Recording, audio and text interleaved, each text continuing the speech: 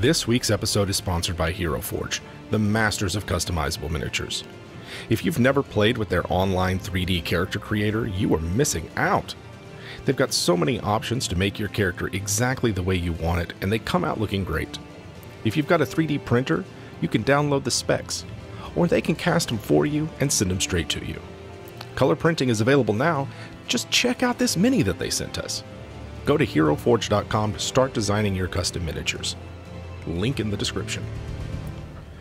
Jim, what's some of your favorite, just from some of your favorite generators, other than the ones we mentioned earlier? Yeah. So I think, that, like you said, there's a lot of stuff out there you can use. We're talking about online generators. I think a lot of players are familiar with Dungeon, D-O-N-J-O-N. You can generate random dungeons, really, every time I visit, it seems like they've got new stuff there. I really like a different website called, I'm sure I'm going to get the name wrong on it, but Abulafia, A-B-U-L-A-F-I-A, and it's got a lot and very obscure, weird things on it too. You can randomly generate, like, say, fantasy cultures, or the contents of a library, or a meal of some kind that that your players might have. So I find it's like useful for those weird things. It's like, I'm never going to come up with this on my own, or I don't need like a bunch. I just need like one entry. And so I find that I go to that one a lot. We already mentioned our favorite Reddit, or subreddits for random tables. Some others that I really like, the Dungeon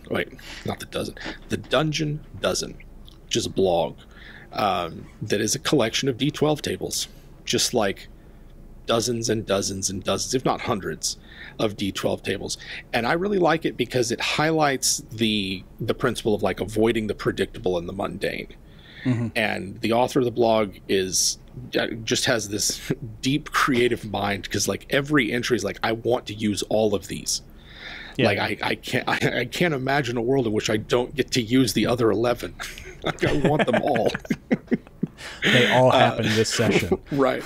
And because there's so many of them, there's usually multiple tables that would be applicable for whatever it is that I want a generator on.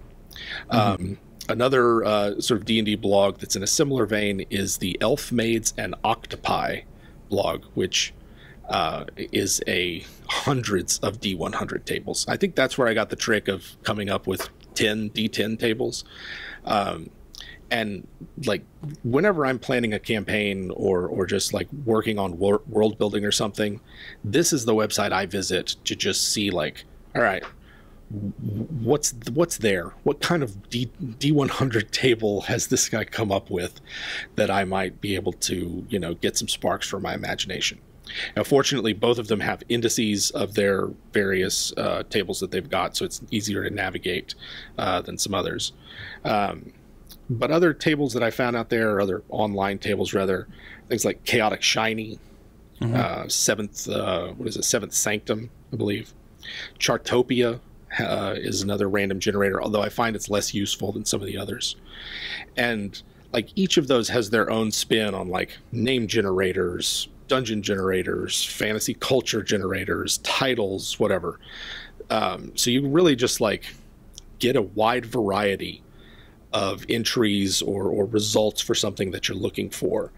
And like, taken together, you can literally have an entire campaign world randomly generated for you without needing to do really any work other than making sure the entries aren't too incongruous that they're just stupid, Right. It really can be a blessing to take so much off your plate.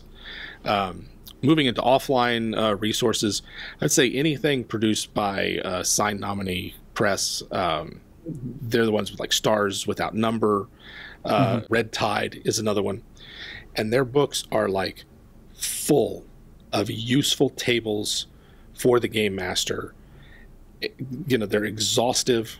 They make use of all the different formats that we've talked about, plus others that we didn't get a chance to get to, like the roll all the dice table for, say, NPC generation. And so, or the dice drop for creating like a landscape. I think they've maps. got some dice drops. Yeah, yeah. Dice drop is one of those. If I knew more about it and how to construct them, we would have talked about it. But I just don't. But they exist. You just drop the die on a piece of paper. Yeah.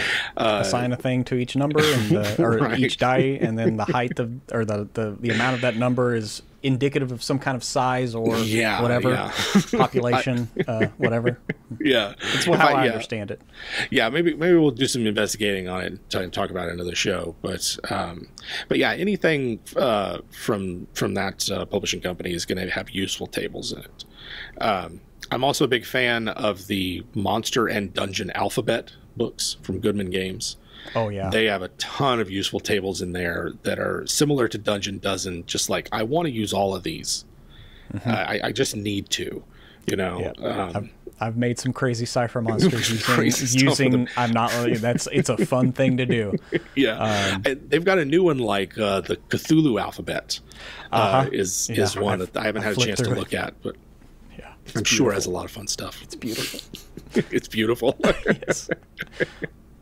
I'm sad that I didn't buy it when I flipped through it. I'll say that. No. There's always another time. Another really useful one that I found, especially in prep, is the Tome of Adventure Design.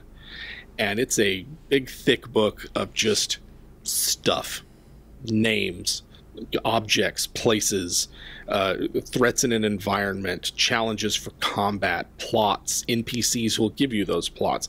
Like, if you can think of it, then it's in that book. And not just that, but it's also like got a chapter on like how to turn these into interesting adventures and the like. What does the creative process really look like for those who don't really, have a understanding of their own creative process? How do I put all this in here together? So those are really useful. And then for just like really usable, I need this in a hurry. I'm going to print this out and have it in my, my DM's folder behind my screen. The RPG Maze Rats is a great source for random tables. It's only 12 pages long. That's the entire game, right? And nested within those 12 pages are all different kinds of tables that you can use to generate NPCs, color for locations, things like that. And I find that taken together, all of these are going to give you a lot of information, a lot of results. So like pick the few that you like. Maybe you've got your own, but these are the ones that I turn to the most often. Nice. Well, yeah. So I think that's a fun convo. You got plenty of options out there, people. So grab some dice and a pencil and just go nuts. I mean, yeah, just go nuts.